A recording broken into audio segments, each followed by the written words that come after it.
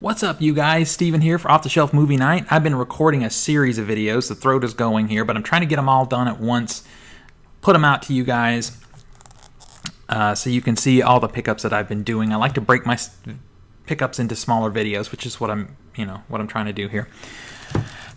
So the Criterion sale just started, and I learned a lesson last year. Last year I waited to toward the end of the Criterion sale. It goes from July 2nd to the end of July, and because I did that, things were sold out. Now, I know you can mail order things. Criterion is not good with shipping. Their shipping costs, I think, are astronomical.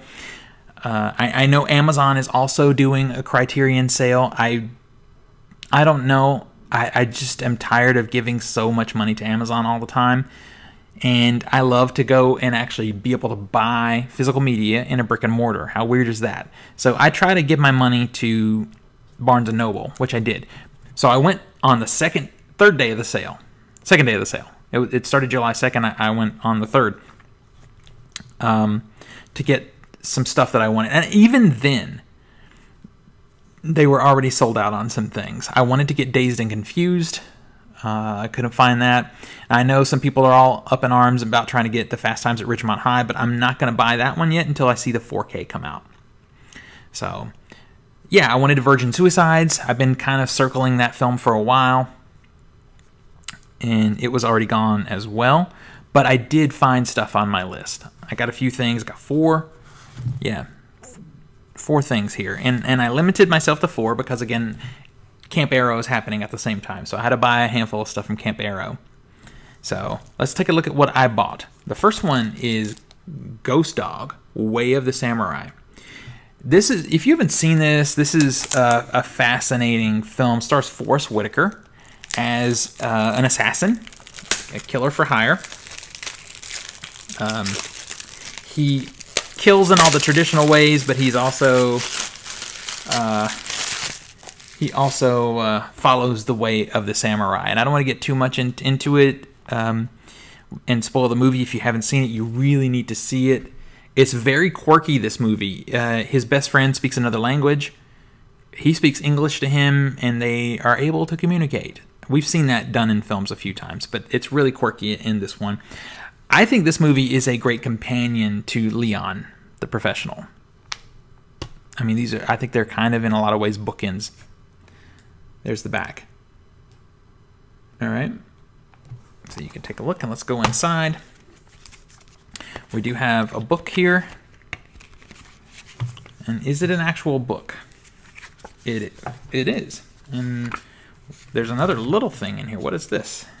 Okay, this is a fold out. If you haven't seen the movie, you need to. Then you see why this is important. I don't like these. We're going to get more into that in a minute, though. So here's the book.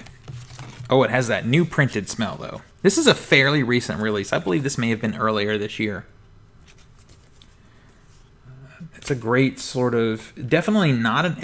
like, it may be misleading to you that I tell you he's an assassin for hire. This is not an action movie. This is more of a slow burn kind of drama. Very, very good movie. A little bit of disc art there.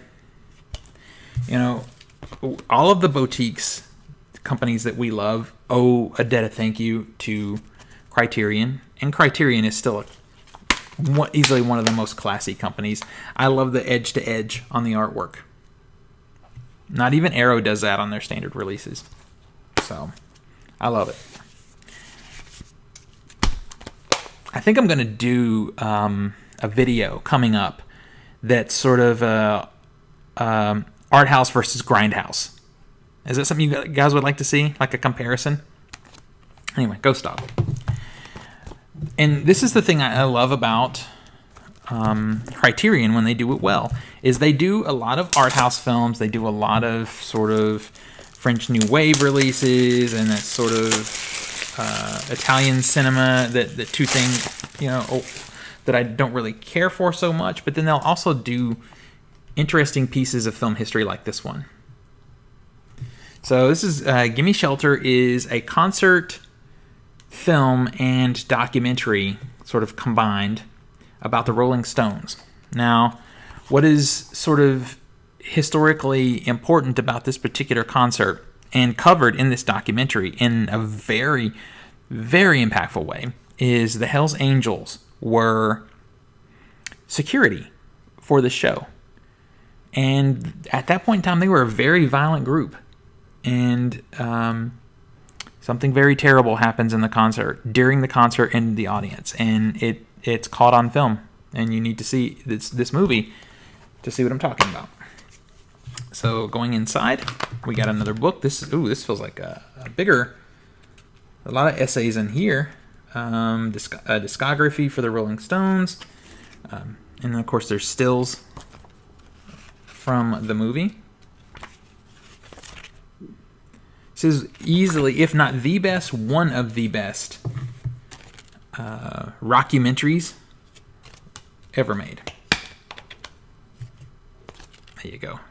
Just a shot of the audience in there. This is, I've been circling this one for a few years during the Criterion sales, and it's just that something else caught my eye more, and I just hadn't picked it up yet. So I'm happy to finally add this to my collection. Give me shelter.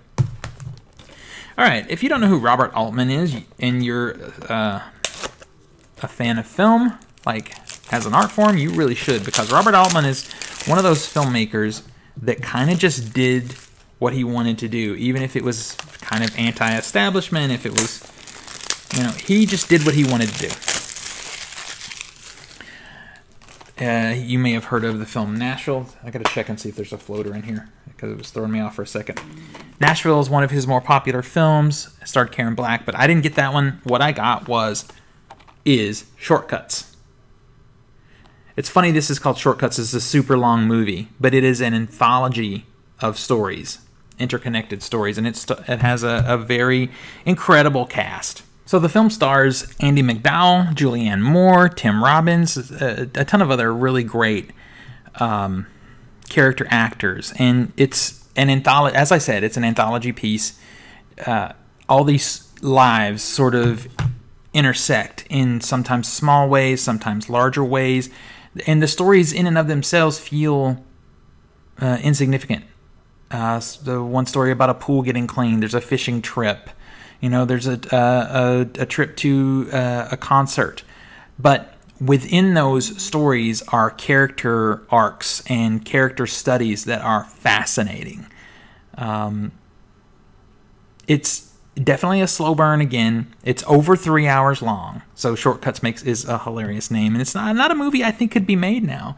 If they did, it would be made into a streaming series, but it has different impact watching it all in one movie. Now, it's a long time to sit, I know, but you'll be riveted. You'll be sucked into the lives of these characters and to their layers of character, the gray areas. They're not good, not bad, but they're kind of real in that way. And they lie and they cheat, and you know, things happen and that feel realistic.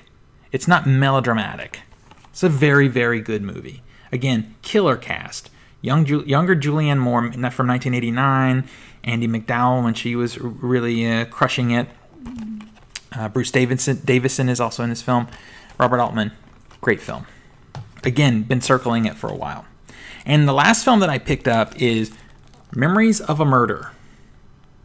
Now, I picked this one up, obviously, because Bong Joon-ho, Parasite, you know, great movie. And I know nothing of this movie except that he directed it. And I don't care. I'm fine with that because I just need to see more of his work after seeing Parasite. It's such a stunning movie.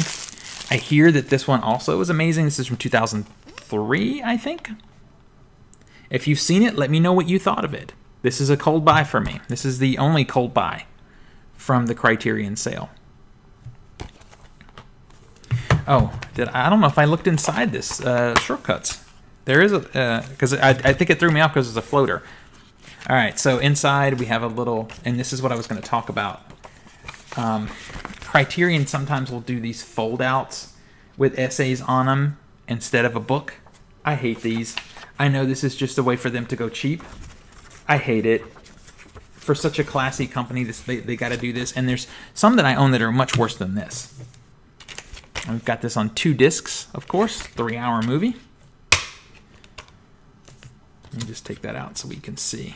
And this is sort of the slotted situation where there's slips down in there that's a little bit better. I'm dropping the discs. There we go. And you can see a cast shot there. Yeah, I don't know. I got sidetracked by this movie. Didn't show you the inside. Oh. So I think I'm starting to fade a little bit. I've done a lot of these videos back to back. So anyway, back to this. Showed you that. And on the inside, there is a booklet here. Like I said, cold buy. Don't know anything about this one, so tell me what you thought. I mean, the imagery gets me interested right away. And another stupid fold-out. I hate these fold-outs, you guys. I mean, I think these, oh, sorry, I bumped the mic there. I think these movies deserve better. This is trash. So, 2-disc set again. Really, oh, no, there's nothing notable artwork-wise here either. This could have been a better release.